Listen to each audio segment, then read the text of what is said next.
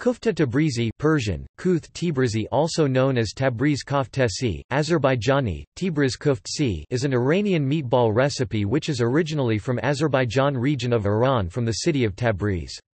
The dish normally includes a big meat ball with meat, rice, yellow split peas, herbs and other ingredients and its juice, which is served in a separate dish with shredded sangak or lavash bread before the main course.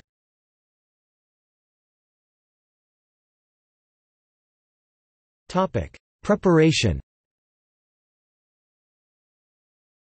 The ingredients are ground beef, rice, yellow split peas, leeks, mint, parsley, onion, and Persian spices for the dough and boiled egg, walnut, fried onion, and dried apricot for the core of the kofta. Boil rice and split peas separately each for 15 minutes. Cut one onion in small pieces and fry it in vegetable oil.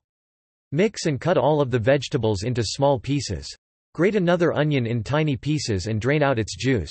Mix all ground beef, ground onion, boiled rice, boiled peas and vegetables with Azerbaijani spices and salt and squish them all. Make a ground ball of the pulp and put the apricot, and boiled egg in the middle. Add tomato paste and barberries to the frying onion and fry for couple of minutes again, then pour water inside it and heat it up till it boils. Carefully put the meatballs inside the boiling mix and keep it boiling for half an hour.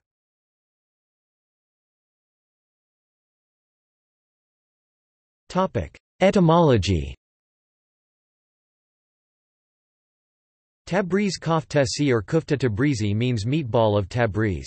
The word is derived from kufta. In Persian, kuftan means to beat or to grind.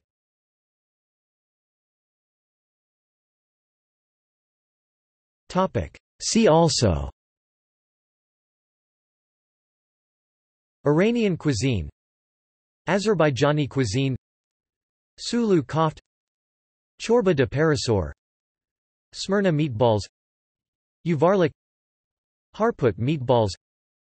List of soups.